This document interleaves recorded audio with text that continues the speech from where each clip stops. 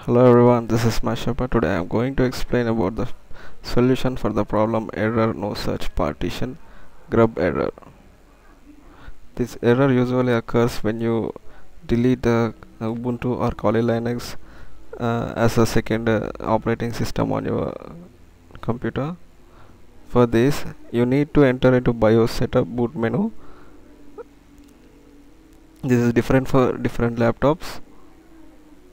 For some laptops there is a button like F12 or F9. For some it's a small hole at the side of the laptop.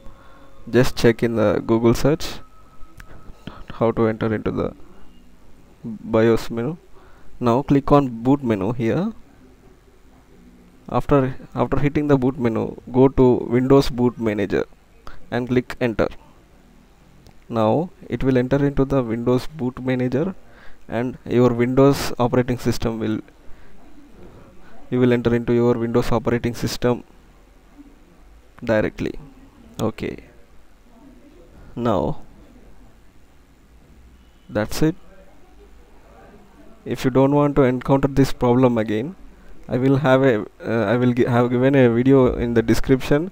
Just go to the video which is given in the description and check out how to solve the problem permanently.